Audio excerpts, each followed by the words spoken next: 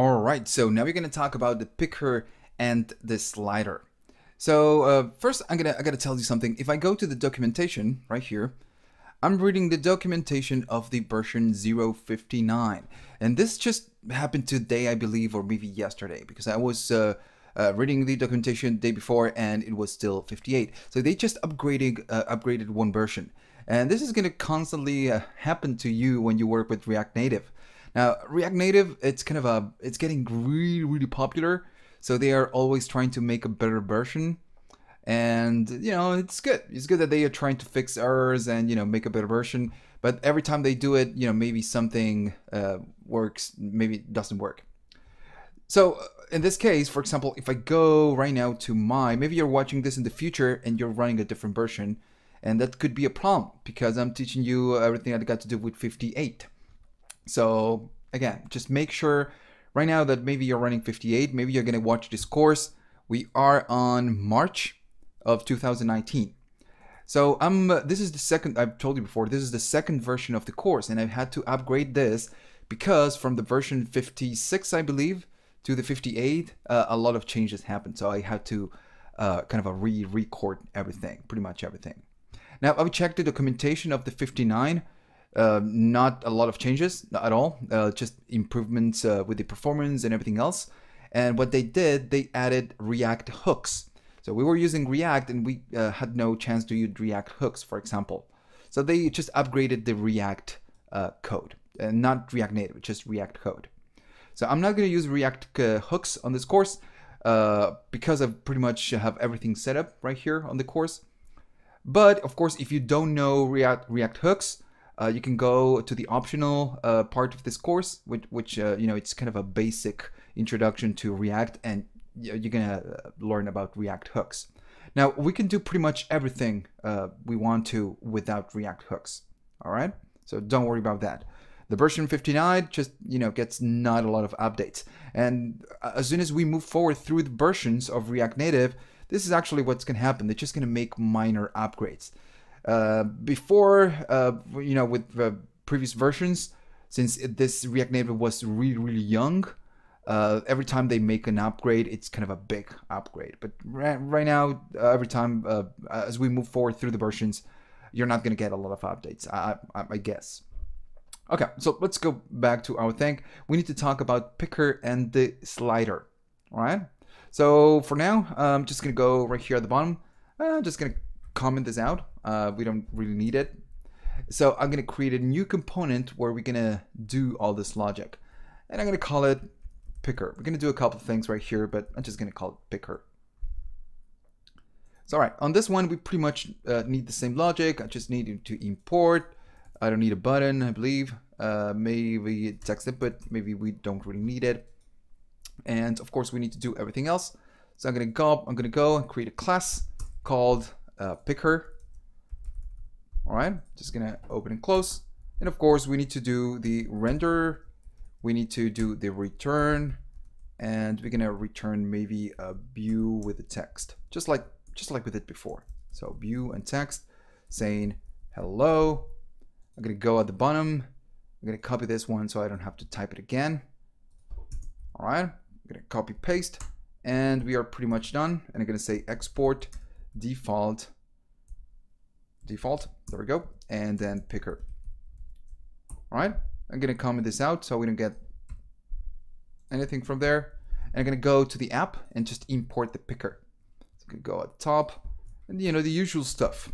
So import picker from .source src. Now I could just make this behind the scenes, but I just want you to see everything I'm doing, because sometimes on different courses, or maybe not at Udemy, different courses, they just show you some content they did behind the scenes, and sometimes it's a little bit confusing.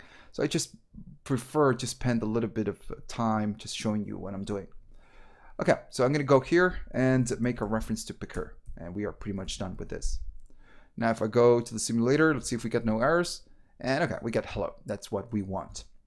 So the picker, it's like the select on the web version. It's just like a select. So I'm going to go at the top and say I want to bring a picker. Now, of course, this is just like a select, but it works in a different way. So it's a little bit weird. So I'm going to say state, and I'm going to write something that says language. You could put whatever you want right here. And I'm going to say just English. You're going to see why we're going to use this in a second. So how can we use the picker? Well, first we need to, use the component picker, open and close. All right. And again, this one works like a select. So the picker, it's just like doing select right here. Pretty much the same idea. So I'm going to add some styles. I'm going to first add an inline style so I don't waste a lot of time going to the style sheet create. And I'm going to say just 100%. So if I just save this and, run it, we get an error. So the picker needs the options. We just cannot do it just like this. So I'm going to go right here at the bottom and bring the options, right? So the options are picker, open and close, and then picker dot, and then item. And we can do a self-closing tag right here. So this is the way we add the options to the picker, and the item must be within capital I. Now the picker item needs at least two things. It needs a label, which is what's going to be rendering, it's going to render on that option. And this is like the value for a regular option. And I'm going to say Spanish. Spanish. And then the other thing is going to be the value. So the value is going to be what are we selecting? And again, this one is just like the value for a regular option.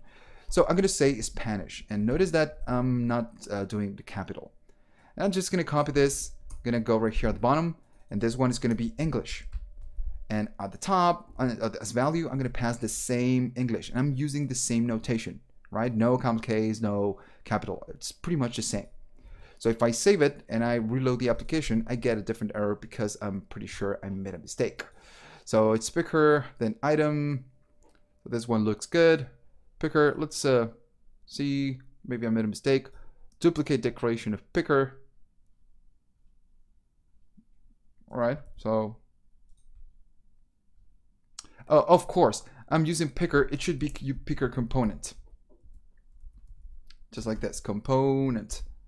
So I'm bringing picker, and I'm, defining the class with the same component we are bringing at the top. That's, of course, going to fail.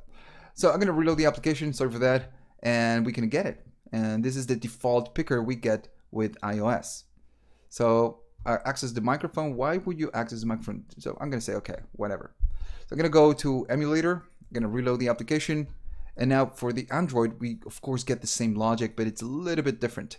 So I'm going to say English and English and English, and that, fails.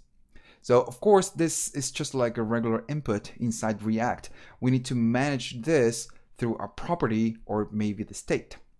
So the picker takes a property called selected value. So the selected value is going to be whatever it is that you want to put. You could put a string if you want.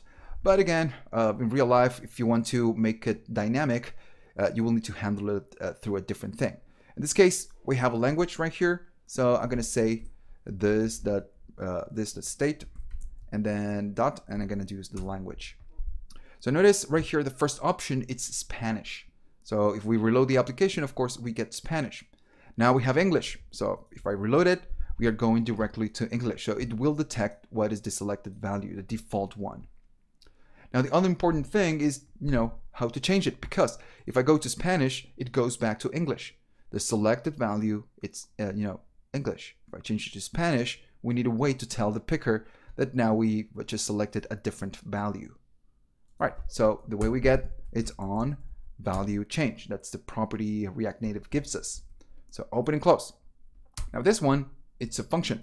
So I'm going to open the function way to do things, and just going to do this. All right, so what are we going to do? We can actually do it on a single line. So, okay, so what do we need to do? Well, by default, when you change the picker will let you know what is the value that, the user is selecting. And this one is the first argument on this function. So I'm going to call it item value.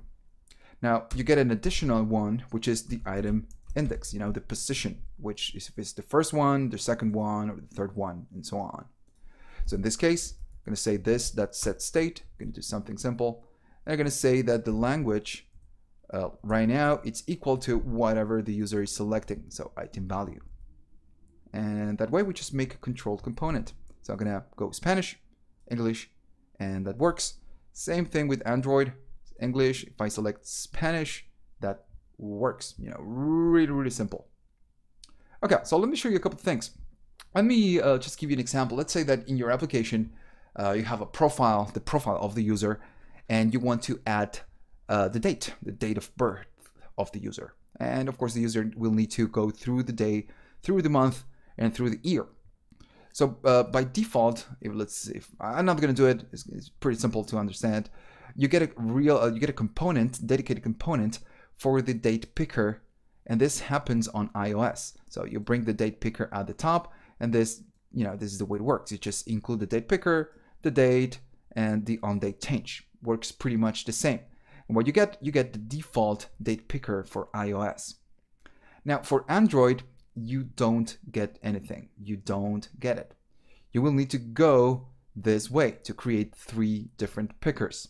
You know, like you would do with a select on web. You do the day, select for the day, select for the month, select for the year. So that's the way it works. You get away, but not on a component. So let me show you. Right here, we get the dedicated components from React Native. As we go at the top, we get APIs, and we get a date picker Android. And it's a little bit weird, you know. Tried it, didn't really like it, and ended up using the pickers. So, you know, there you go. I wouldn't use this one as well. I just much prefer to the picker. And if I want to do on iOS, I will just create a rule to target different platforms. We're going to talk about that later. All right, okay. So I want to talk about something else called slider. So let's go to the next one and do the slider.